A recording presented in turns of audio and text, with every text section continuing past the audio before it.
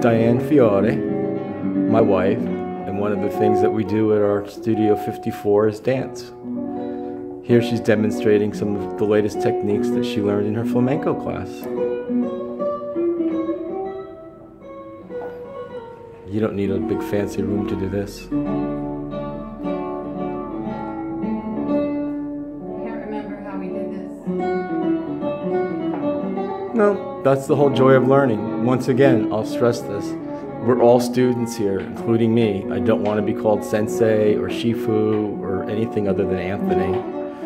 If you feel called to address me as sir or mister, that's fine if that's your heritage. Otherwise, I'm just Anthony. And my Diane. Okay. Yeah, that's it. That's what makes the dance dance. The face.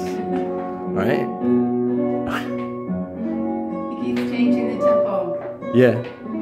All right. Thanks. Drop by. Give me a call. Love to all.